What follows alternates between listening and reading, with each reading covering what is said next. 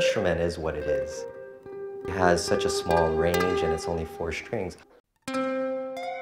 I fell in love with the limitations of the instrument because I never saw the limitations as something that would hold me back.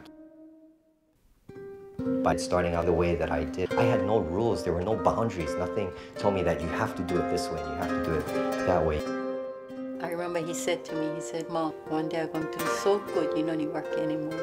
As being a mother, you're going to say, "Oh, that's cute, yeah?" But you would never think it would come true. He makes people want to believe in him. He has that kind of a magic.